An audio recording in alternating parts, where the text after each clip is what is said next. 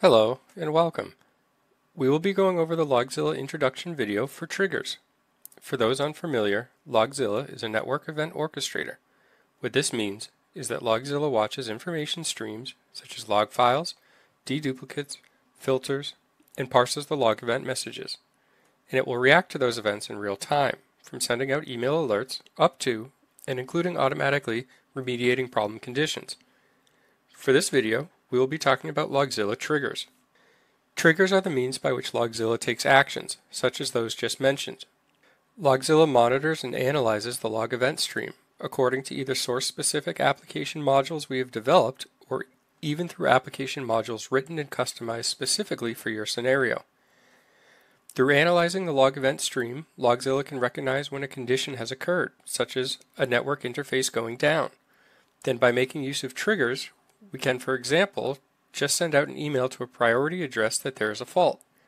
However, we can also use triggers to take remedial action as a result of the condition, such as automatically attempting to restore the network interface.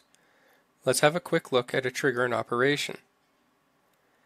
Here's a simulated enterprise network with multiple servers and network devices. We have a Cisco router here. LogZilla can detect the router log message that an interface has gone down. And not only can LogZilla notate an email that the interface has gone down, it can automatically bring it back up. Let's go see how it's done. You can see here the LogZilla default dashboard. Dashboards are covered in a different LogZilla introduction video.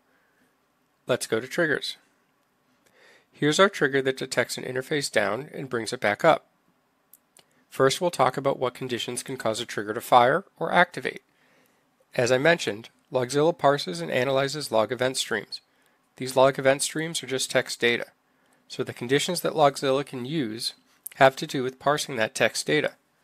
So as far as detecting that the interface has gone down, for this demo we're using a simplistic matching strategy. Much more complicated options are available. You can see here the event match options, which indicates what causes the trigger to fire. In brief, you can use the various fields of a syslog message such as a host, program, severity, etc. However, the simplest option is simply a text match on the log message. Here we are watching for the text, change state to down. Now that we have that set, we're using one more option to fire this trigger. Here we are selecting only messages from host R27. As far as what this trigger does, you can see it does several things. But for now, we're just going to mention the email notification and the automatic remediation. Here's the email template. It's sending to lzu@logzilla.net. Subject line is R27 interface down. You'll see in the message body that we're including the log message as it came from the router. In more complicated triggers, you can use text substitution like the email body here so that a single template can handle multiple log event scenarios. Then we have execute script. We're executing script interface up. Let's go look at that script. It can be as simple or complicated as you want. You can use scripting languages such as Python and Perl, and even use executable programs. So all this script does is send commands to the router to bring the interface back up. We just pipe each line to the router with a delay to let the router keep up. Here's the lines we're sending. Basically the username and password followed by the router commands to bring the interface up. Let's try it out.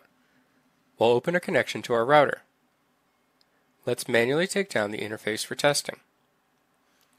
Okay, here's the router response indicating the interface has gone down. Now we can't see it, but our trigger is fired and is sending those commands to the router to bring the interface back up. We'll give it just a bit.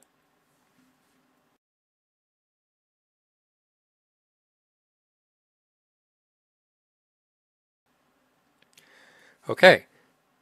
Now you see that the router has output the message that the line is back up.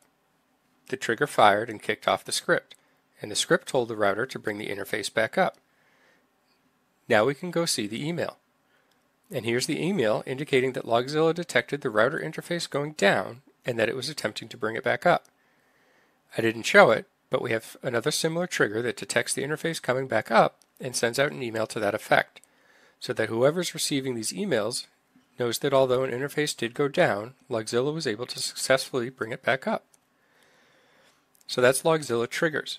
there's lots of additional and more interesting functionality available that I didn't go over here. You can make scripts flexible by using pattern matching and variable substitution.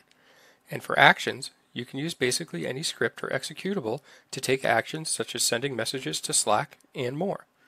Okay, you can see more if you check out the LogZilla instructional video for triggers.